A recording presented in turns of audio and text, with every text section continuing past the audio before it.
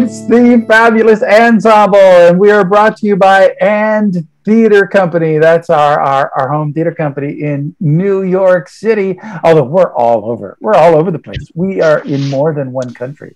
We are so all over the place. And we're going to be doing a Ronde for you. Hey, speaking of ANDTheatre Company, before we get any further, I want to mention that you can see members of this fabulous ANDsemble company live at the ANDTheatre benefit. That is February the 11th, 2022. February the 11th, 7 p.m. at the Triad Theater. In an actual living human, you can touch them and not too much. Don't touch them. Just look at them and laugh in their faces, which is good for us and not good for anybody else. So that is February the 11th at the ANDTheatre benefit at the Triad Theater in New York City, 7 p.m. Click the link down below. You can buy tickets and go and see it, and it will be amazing. Now, you're not going to see these individuals. Well, you'll see some of these individuals on the 11th, but you will see people as wonderful and as fabulous. And first, I want to introduce the cast and thank them for playing tonight. I want to thank all the way from my home back in Canada. We have Amanda Bigford. Hi, Amanda. So cold. Believe it or not, it's not as cold as it is in New York right now. So. What? This magical thing called a Chinook. We have Irene Carroll. Hi, Irene. It's nice to see Irene. We got Taylor Edwards. Hello, Taylor. We have Kristine Niven. Hey, Kristine. And we have the fabulous Elke Reid. Ooh, nice pose. If I did that more often, I would hide 3 or 4 of my chins. Very nice. And what we're going to do this evening is Ronde. Ronde, it's a single location where these wonderful actors are going to play the same character throughout, and they're going to be entering and doing scenes. Now, I asked earlier for a location. I asked, may I please have a suggestion of a place where a lot of people who know each other would come and go, or as Irene would say, congregate. A far better word, Irene. Like a coffee room or something like that. And Mar Grossman, a member of my family, gave this wonderful suggestion of a bookstore. Thank you, Mar.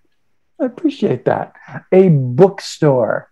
So what we're going to do now is we're going to break off into our individual actor moments.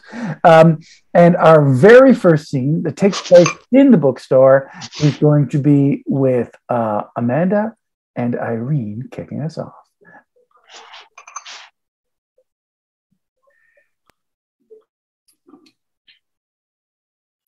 Oh. Cecily? Uh-huh. Cecily, somebody wrote you a note in this book. Yeah, I know. It was Pete. I saw him put it in there. Oh, Cecily, that's so romantic. Oh, I mean, I read it. It's quite. Yeah, it's sweet. It's quite beautiful. He's 10 years younger than me, Melissa. It's not practical. Oh, Cecily, I mean, what's a number? You know? Maybe. But, 23. 23? You were 23 once? Yes, I was. Oh, it's like that love story. Oh, sorry. You're so cute, and you're so closer to his age. Why don't you go out with Pete? Pete? Oh my God, he would never recognize. He doesn't, I mean, we went to school. He just doesn't even know. And plus, I'm not like you. You have your own business. This is awesome. Hon, it's more responsibility than it is joy at this point. Oh, maybe you've just been here too long, huh, Cecily?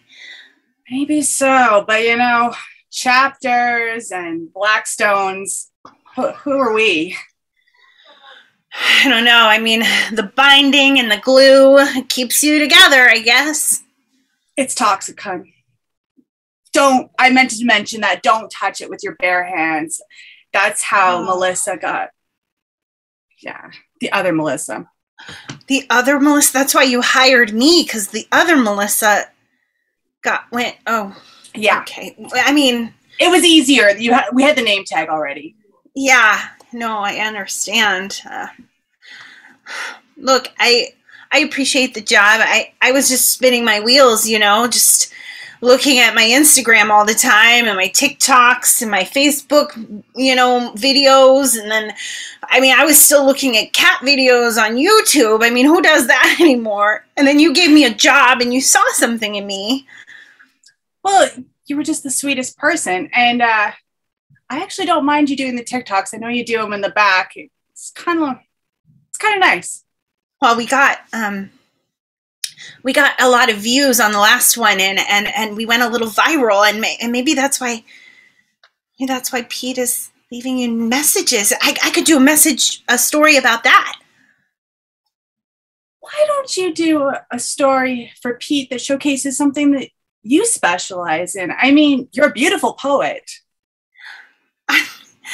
Oh gosh, you doth protest too much. See? Hi, Melissa. Hi. Hey, Lauren. Hi. Cecily, I found another book with Pete's love notes in it. I was going to buy the, Grey's Anatomy, but I'm not going to buy it now because it seems like it's for you. Sorry. Yeah. Thank you for bringing this to my attention. Really nice to see you, but I got to go make a phone call about this. Oh, okay. Hi, Lauren. She hates me. I know she hates me. Every time I am here, she runs away from me. Oh, Lauren. Lauren, okay. Look, hold my hands, Lauren. Hold my hands. Okay. Repeat after me. After me. You. After me. You. Are a beautiful butterfly. A beautiful butterfly. But Melissa, you really are a beautiful butterfly. And the more I look at you and you blossom and you grow and you're so pretty all the time. You are ready to metamorphose. Ready to metamorphose. Are you changing? Are you leaving? Are you moving? I wouldn't want you to move at all because that would make me sad. You're like my only friend. Oh, and you have enough to say. Enough to say. You are so wise all the time, Melissa. No wonder I love you as much as I do. You are my best friend. I love you too. Oh, golly, thank you. I was going to tell you. Ooh. Yes? There's a tiny little voice going on in the floorboards. Do you hear it? I do. I am listening to that. It sounds like a child, a small child. But this child sounds happy to me. I didn't know if I was just going crazy or not because I was doing these TikToks and then maybe this place is haunted. It is. You know it's haunted, Lauren? Of course I know it's haunted. I speak to the other side. Oh, that's why you needed the Grey's Anatomy book because you know so much about bodies and stuff. And they want bodies again. So I'm kind of doing that whole, is it a good idea if you are a ghost to possess a living body that's already being hosted by a soul? I just can't answer that question for them. Like the little girl you heard, right? Yeah. She wants to play like she's a cat or a dog. And so her question was, can I inhabit a cat or a dog? It's a good question. I don't know. This will get a lot of people at the store if I TikTok this. I think it will. Mm-hmm. And then Cecily will get a lot of people here, and then she won't feel like she's running down in the business. Oh, I feel a new presence. Coming in. Coming in. Whoa, everybody. Oh, my goodness. It must be Brenda. Hi, Brenda.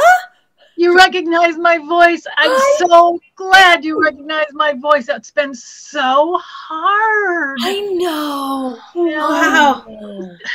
Okay, I'm sorry, Lauren. I'm really freaked out here. But I have to get my equipment so I can like document this, and I'll be right back. Okay, guys. Okay, all right. I love Brenda. Hi, Brenda. How are Lauren, you? I'm so happy that you're the one who's here, because I've been hearing you talk to me, but this is the first time you've heard me back. It is true. It's been kind of muffled. I think it's because of the books. Well, I've been in the books. I've been in the books, and I've been writing notes. I've been writing poems, and people just don't seem to get that it's me. Oh my goodness, is that you being Pete? Are you Pete? Brenda, clever. Wow, I thank you. Oh my gosh, now I can see you. Oh my God. Oh, you are such good luck. I'm not gonna haunt you at all. Oh, please, I want you to haunt me. I would feel so honored. You would? I would. Brenda, you are just the best. Well, I mean, when I was like in a full human form that you could touch, you didn't seem to like me at all. You never invited me over. You never. Oh my God, I didn't realize you were Brenda McNamara that got run over by the car. Yeah. Wow, so sorry. I apologize. You're right. Very rude of me. I don't even think I attended your service. See, so how would I know that you would be the person that I would talk to? It's true. It's true. I didn't know either. I think we're more connected now because I don't ever have that impression that you liked me when you had your body. I was trying to like everyone, but some people, you know, are harder than others, and I'm very hard to like. Yeah, you really are. I'm a weirdo.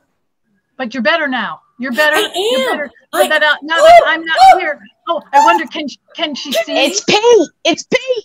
It's Pete. Pete, can you see? Can Pete see me? I can hear you, much like, you know, Whoopi and Ghost. Oh, Brenda, stay here. Oh my God. No, I don't want to be here with Pete. I'm too embarrassed. Oh, no. Talk to Pete. Oh, because she's probably embarrassed because I heard about her impression of me. Terrible. Oh, okay. All right. Yeah. So You're writing some pretty good poetry these days, Pete. Well, that's what I was supposed to talk to you about. You know, I think I need to kick it up a notch. I think you do. I've been leaving a lot of notes, and I know she's found them. She's found them. I even handed her your Grey's Anatomy one. I was touched. And she made a phone call. She left immediately and made a phone call. Oh. I don't know why. Yeah. So Pete, I don't think she truly understands. Like my poems? I don't think she understands your poems or your feelings. I don't think she gets any of it. What? But I think it's plain in my writings. Like, I think it is. Everybody gets it. Melissa gets it. Old Melissa gets it. You know, everybody that's finding your writings, we understand. That's why we take the books to Cecily. What is it? What is it that I need to do to get through to that woman? Poems are not working. What else is there? I'm thinking that's a rhetorical question because I'm not really versed in the affairs of the heart. Why, are you not a human? I am human. I'm just a weird human. And people don't really talk to me. So I talk to the ghosts. Yeah. Oh, that's why you was Cecily, talking. hi. Have you met Pete? Yeah. Hi, Pete. Well, I'm just going to give you two a moment. You don't have to run off. I do. I really do. Oh, get at it. Oh, she's gone. Hey, Cecily. Peter. Hey. Call me Pete.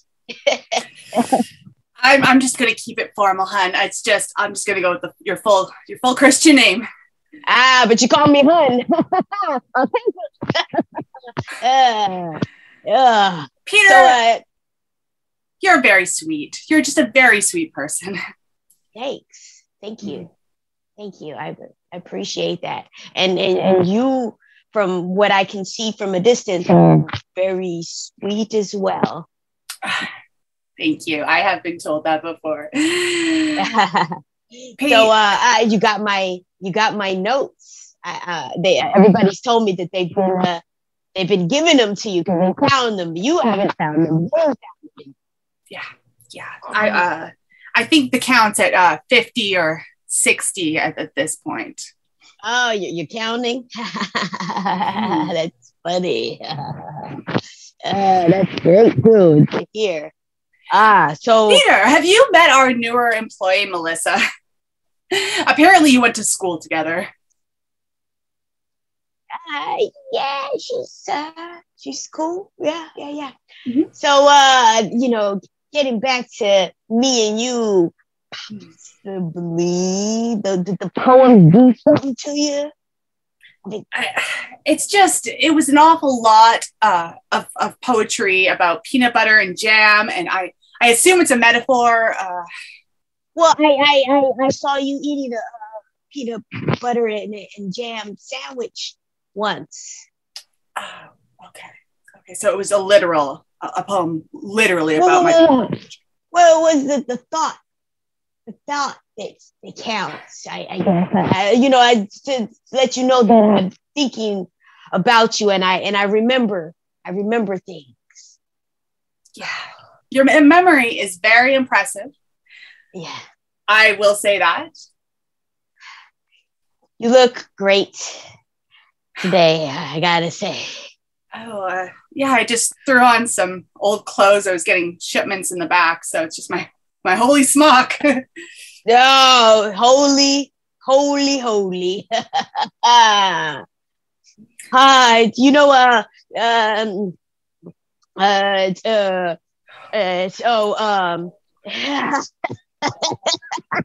Oh, Petey.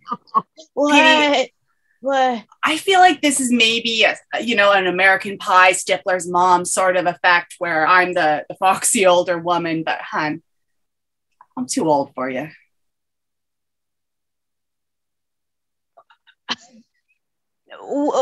What do you mean? I'm an adult? Barely. Well, what do you mean barely? I'm a man. Okay, if you stop writing the notes, we can go for one coffee. Oh, Dunkin' Donuts is right around the corner.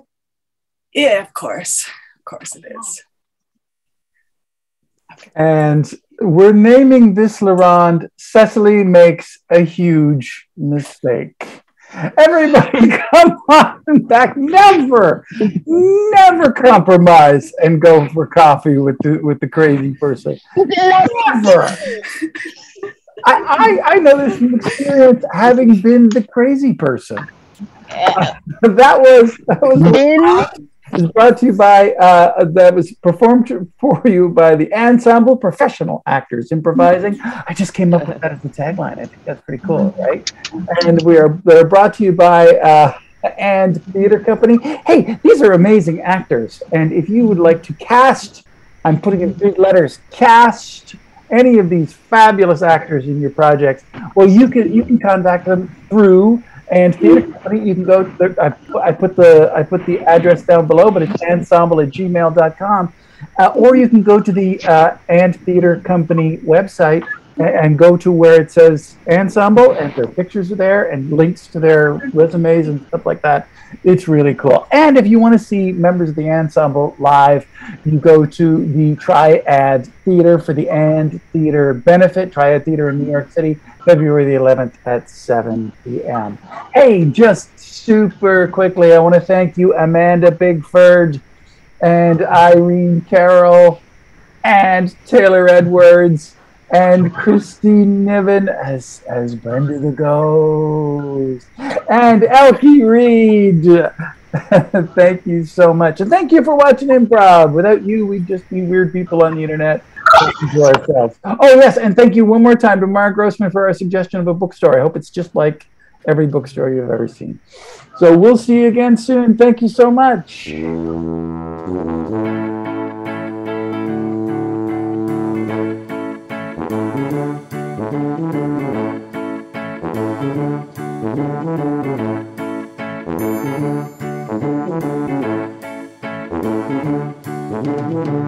you.